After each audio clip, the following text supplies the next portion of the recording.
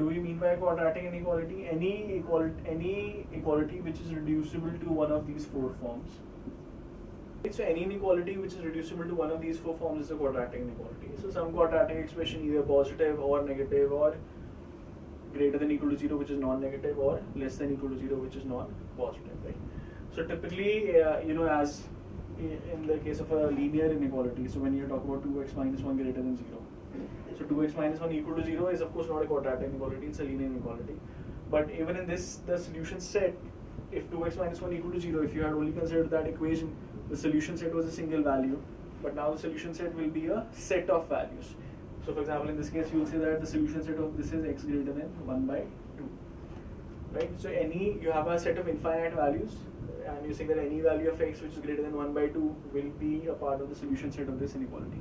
So typically, when you start talking about inequalities, the solution sets of inequalities, you start getting sets of values rather than you start getting subsets of the set of real numbers, right? So something like maybe x greater than half or some x lies between 1 and 2 and things like that. So you start getting interval of values rather than finite set of points, right? Which typically happens with polynomial equations. So quadratic inequalities, although obviously are not as straightforward as linear inequalities, but they still can very easily be solved. So let's just look at that.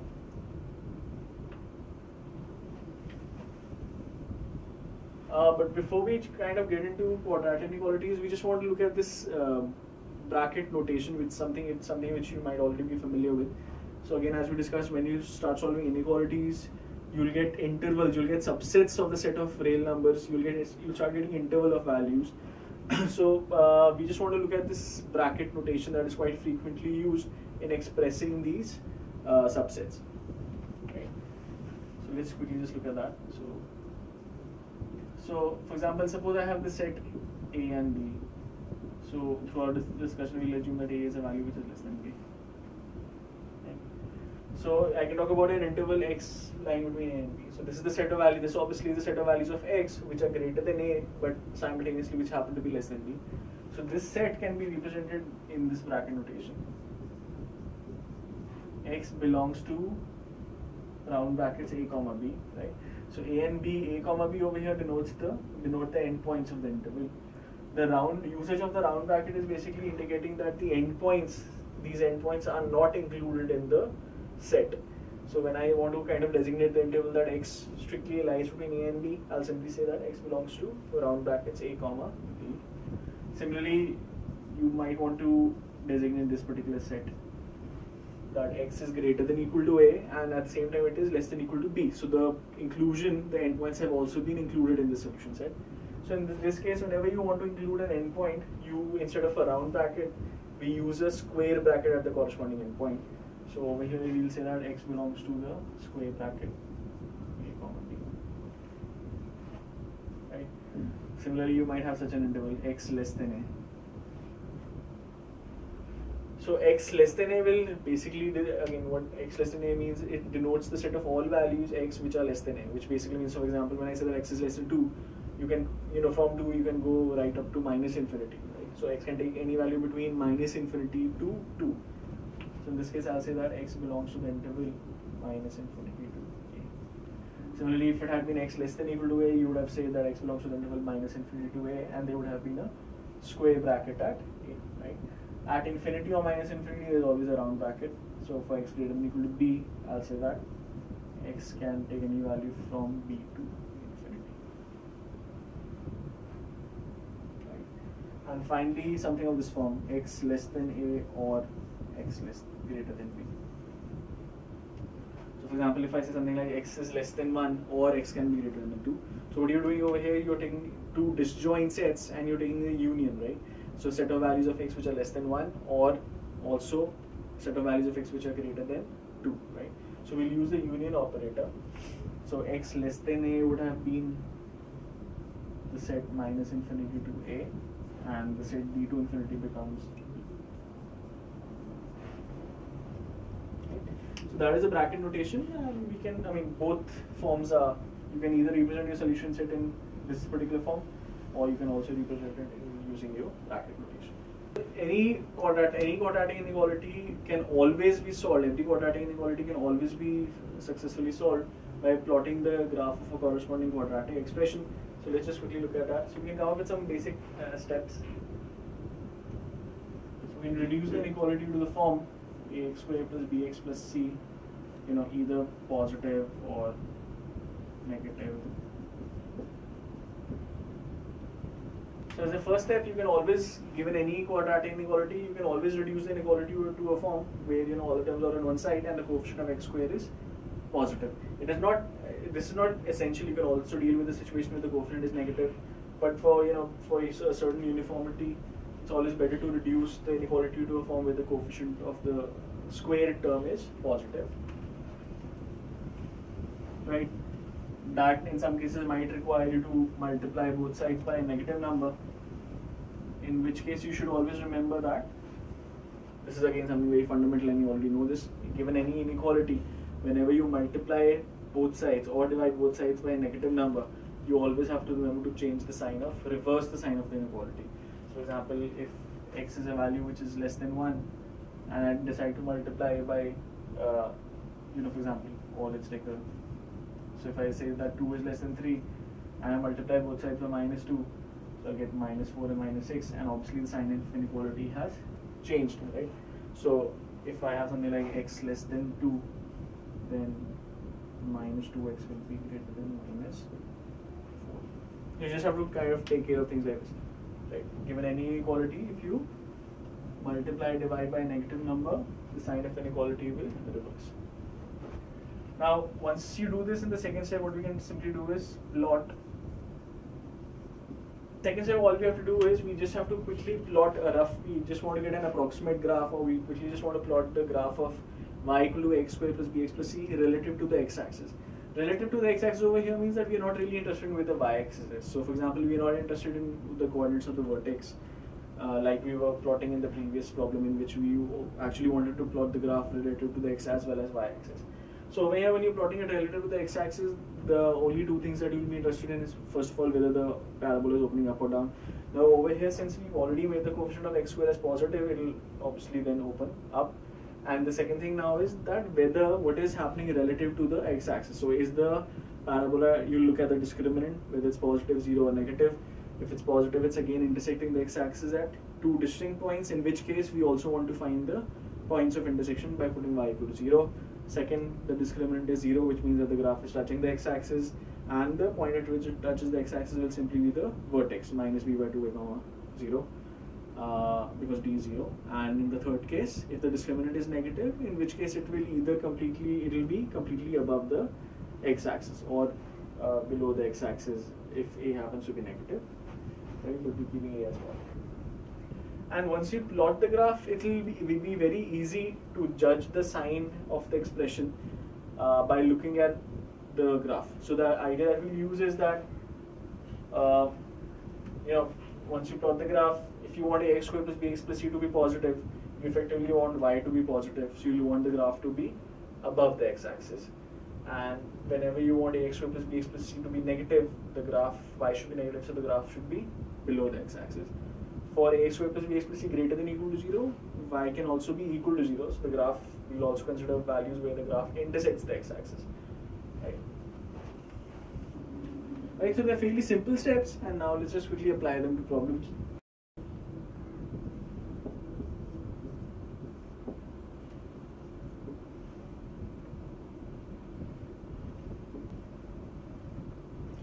So suppose these are quadratic inequalities, we want to solve them.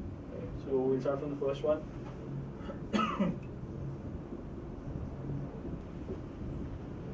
So again over here the coefficient of x squared anyway is already positive. So we just want to quickly look at the discriminant, which is again 1. And again when you put y equal to 0, I'll get x as 2, 3. So again, relative to the x-axis, what is happening is that it's a parabola opening up. It's intersecting the x-axis at 2 and 3. It's actually 2, 0 and 3, 0, but let's just write 2 and 3 for the time being. So now again, we want, what do we want? We want those values of x for which this expression, which is y, is positive. So you want, again, this is the x-axis and you want y to be positive. And for y to be positive, we know that the graph needs to be above the x-axis. So clearly from the graph, where is the graph above the x-axis? If I take values of x which are less than 2, or I could take values of x which are greater than 3. So that is your final answer, which again in bracket notation becomes x belongs to minus infinity to 2 union 3. Right, so we were very easily able to get the solution set for the given inequality. Similarly, if the inequality had been x square minus 5x plus 6 greater than or equal to 0, then you would have also included these points 2 and 3. So it would have been x less than or equal to 2 or x greater than or equal to 3. And in the bracket notation, you would have had square brackets are 2 and 3. Right? Similarly, if it had been x square minus 5x plus 6 negative, then you would have said that the graph needs to be below the x-axis, which is clearly happening between 2 and 3. So in that case, the answer would have been that x should lie between 2 and 3.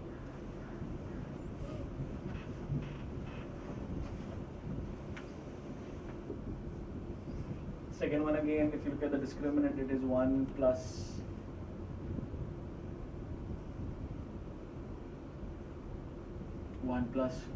12 into 24, so that's 25, which is positive. And if I put y as 0, I'll get x as minus 1 plus minus 5 by 4. So that is 1 comma minus 3. Okay. So in this case again, the parabola is opening up, and the points of intersection are given by minus 3 by 2 comma 0 and 1. And over here we want y should be less than or equal to 0, so the graph should be below the x-axis, and it can be equal to 0 also, y can be equal to 0 also. So x will have to take values between minus 3 by 2 and 1, including both the endpoints, because again it's a less than or equal to 0 case, which again in bracket notation would mean square brackets minus 3 by 2 to 1. Okay, I'm just changing the third problem. Let's change this to plus 1. Okay.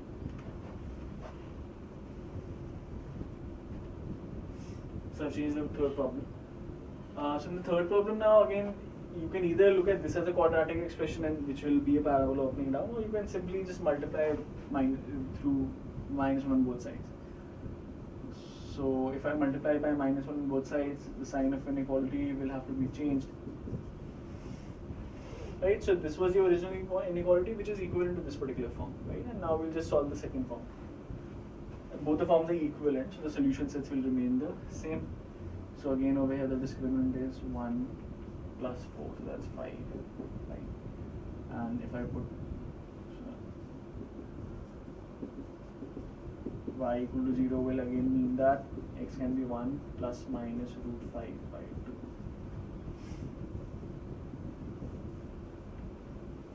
So if you plot y versus x again,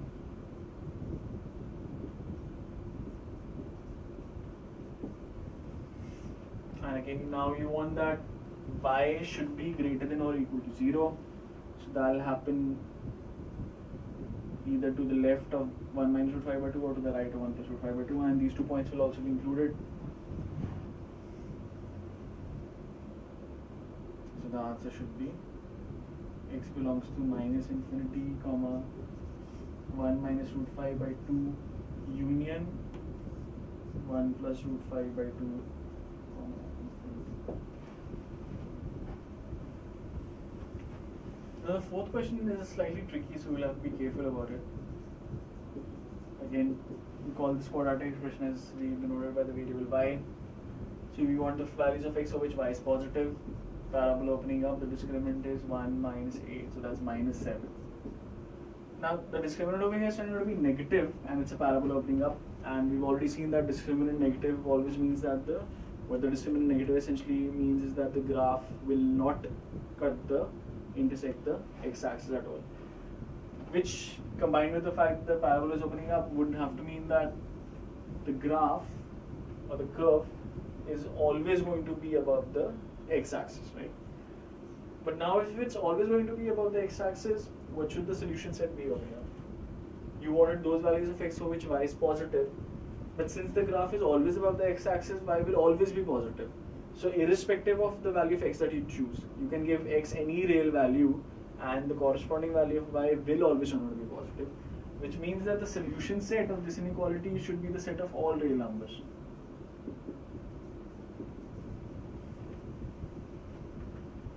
Right? So again, the solution set for the fourth question is the set of all real numbers, simply because for every value of x, the inequality is going to be satisfied. Again, let's make the coefficient of x square as +1, so multiply 1 by -1 on both sides.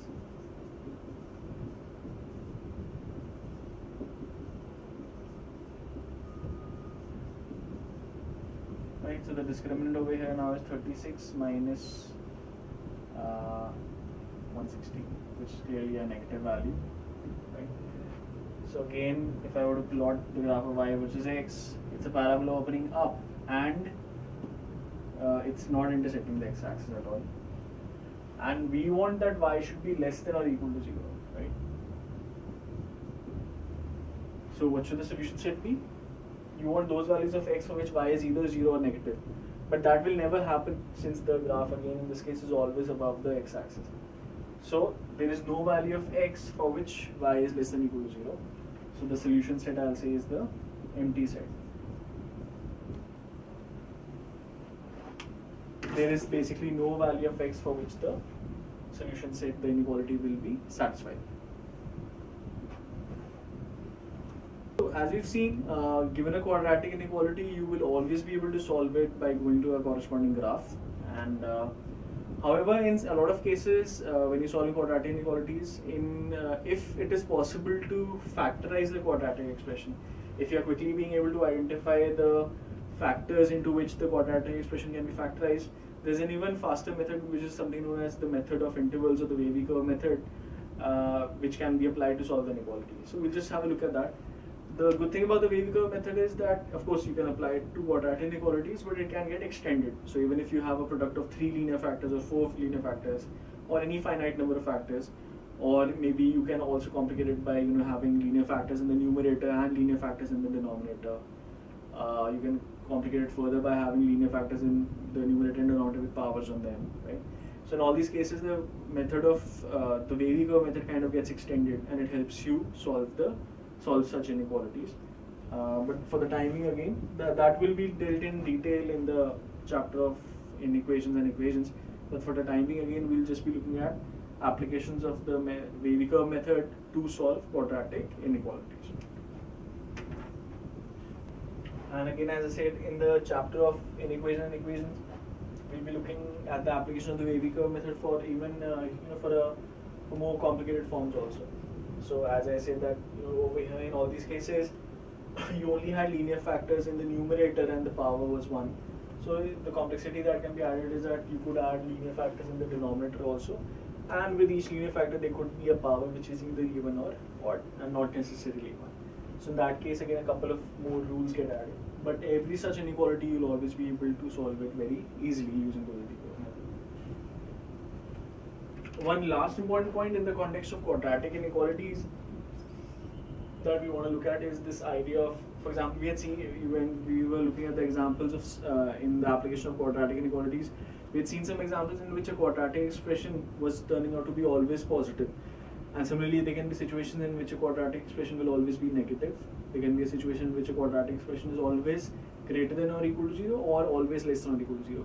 So these 4 cases are important, and we also want to develop corresponding conditions for them, right? So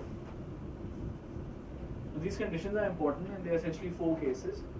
So in the first case, again, we want that ax square plus bx plus c should be positive for all x belonging to 1. Again, the stress over here is for all values of x. A given quadratic expression is through a lot of examples. For example, x square minus 5x plus 6 we had seen was positive for some values of x less than 2 or greater than 3, and was negative for other values of x between 2 and 3. And similarly, it was greater than or equal to 0 or less than or equal to 0 for certain values of x. But something like x square plus x plus 1 will turn out to always be positive. So in general, what are the conditions for that? Right? So again, ax square plus bx plus c should be greater than 0 for all possible real values of x.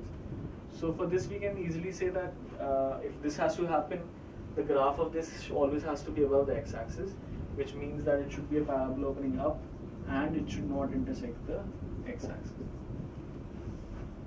Right, for the first case, the conditions are that A should be positive and B should be negative. Similarly, for the second case, let's say if you want it to always be negative, it will have to be a parabola opening down and it should not intersect the x-axis. Right? These are the two most important cases. And then we can also talk about a quadratic expression always being non-negative. Right? So suppose you want that ax square plus bx plus c is always greater than or equal to 0 for all possible real values of x. So in this case we'll say that again it should be a parabola opening up, which may either always be above the x-axis or at the most might touch it. So the discriminant could either be less than 0 or equal to 0. So less than equal to 0. And similarly, so in all the cases D again, capital D refers to the discriminant, which is b squared minus 4ac.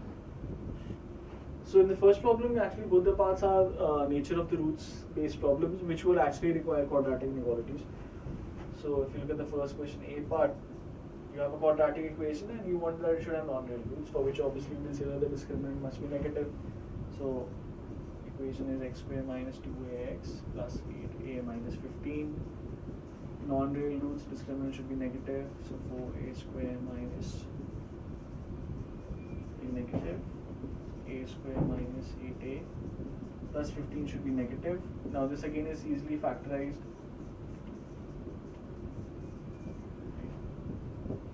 So we can just simply use the method of the wavy curve method.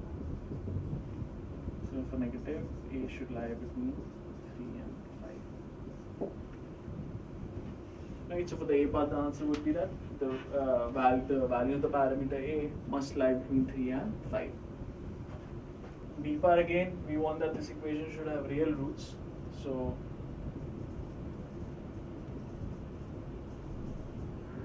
for real roots, again the discriminant is greater than or equal to 0. So 64 minus, that's 16 minus a square. Again, let's multiply by minus 1, so the coefficient becomes plus 1 for a square. This again is getting factorized easily, so a minus 8 into a plus 2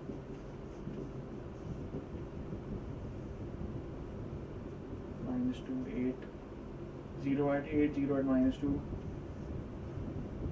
and negative. So a should lie between minus 2. That should be our final answer. A is greater than or equal to minus 2 and less than or equal to 8.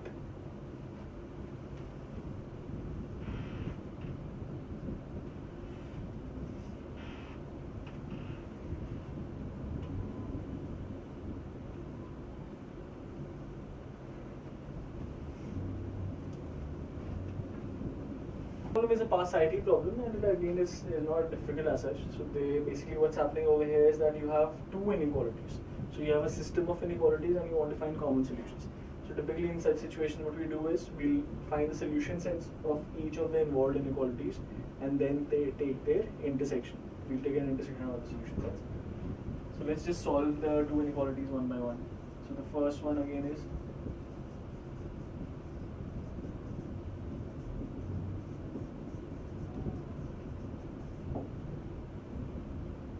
again by wave curve method, coefficient x is positive, so x is less than or equal to 1 or greater than or equal to 2.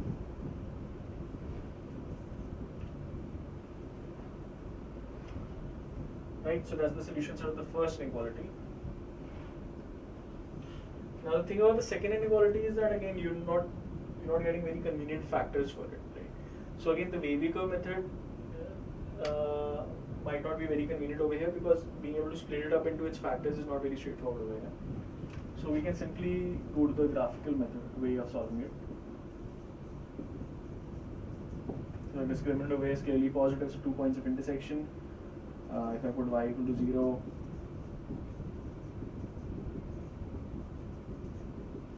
plus minus, discriminant should be 4 plus 16, so that's 20, so that's 2 root 5 by 2. So that's 1 plus or minus root 5, right? So the graph of the expression should look like something like this.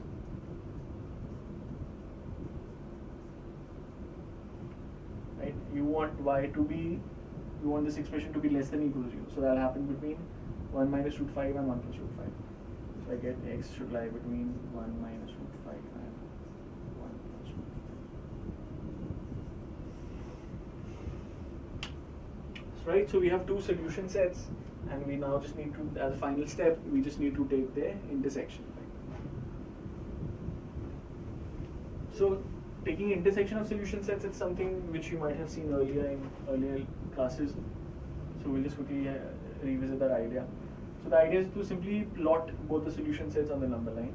So the first solution set is, here's 1 and 2, that x is less than or equal to 1 or greater than or equal to 2, right? The solid dot over here indicates the fact that these two endpoints 1 and 2 themselves are included.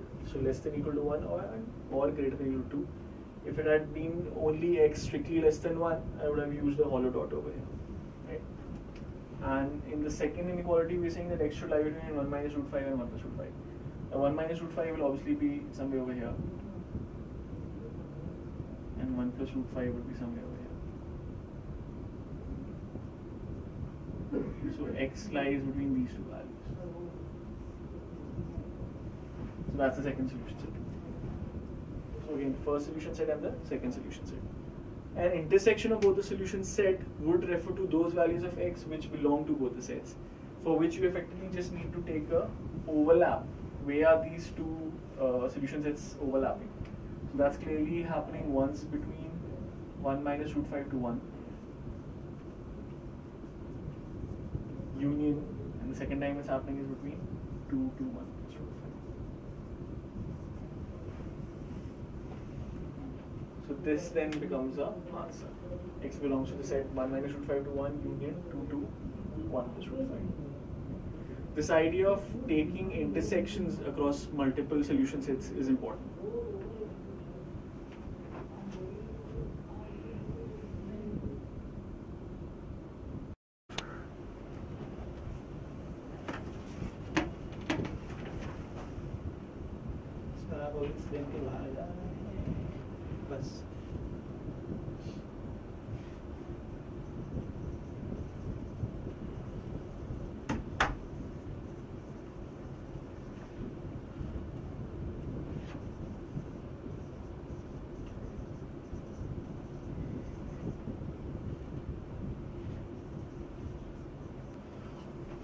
So this is again a pass ID problem, and again the question is that we have a quadratic expression. There's a parameter a involved, and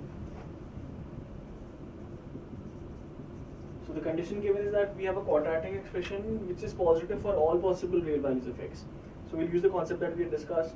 So again, for a quadratic expression to always be positive, what are the required two conditions that are required? The coefficient of x squared must be positive.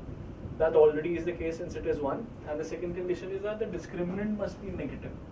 So that's the only thing that we need to use over here. 3a minus 9. This again has factors a plus 5 into a minus 2, which then by the wavy curve method gives our answer as minus 5 to 2.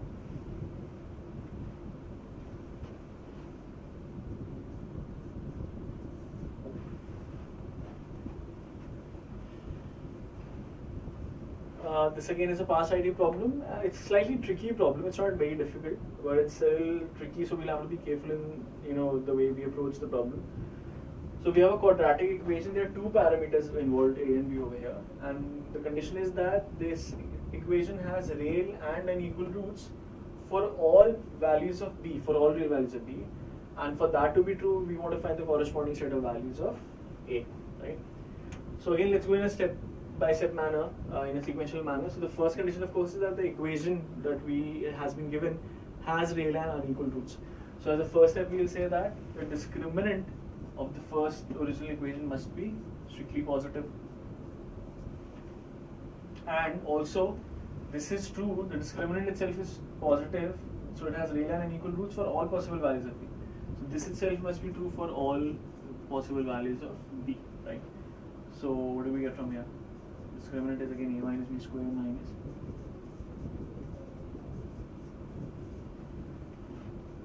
so simplifying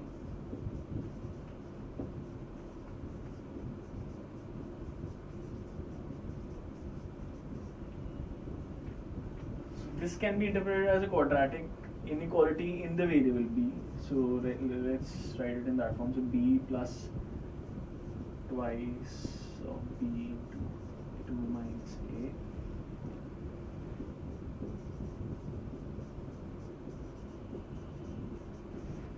that's what you get. So when we impose a condition that the discriminant of the original quadratic equation is positive, we get this inequality. I have rewritten it as a quadratic inequality in the variable b, depending on a as a parameter. And now again, this itself is true for all possible values of b. So we again go to the idea of quadratic expression always having the same sign. So this is a quadratic inequality in the variable b, and the condition that we want is that this inequality should, this quadratic expression should always be positive. So again, for that to happen, the coefficient of b square must be positive, which is true, and the discriminant of this expression itself, right? So let's call that as d1. That itself must be negative. So d1 is referring to the quadratic, the b square minus the, the discriminant value of this expression. So 4 into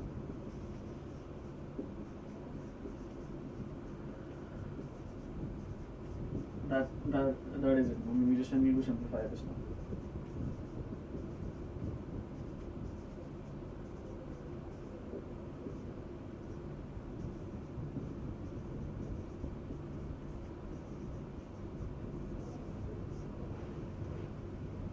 Right, so we get our answer as a greater than 1. So the answer is that a can take any value. A belongs to the interval 1 to infinity.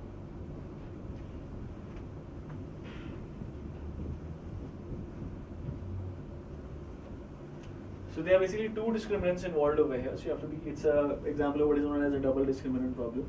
So there was the original quadratic equation whose discriminant was capital D. Its roots were given to be real and distinct. So we say that D must be positive. D positive has actually turned out to be a quadratic inequality in the variable b. At least we rewrote it in that way. And this again was given to be true for all possible values of b. And therefore the coefficient of b square should have been positive, which was true. And the discriminant value of this expression itself must be negative, which we then imposed.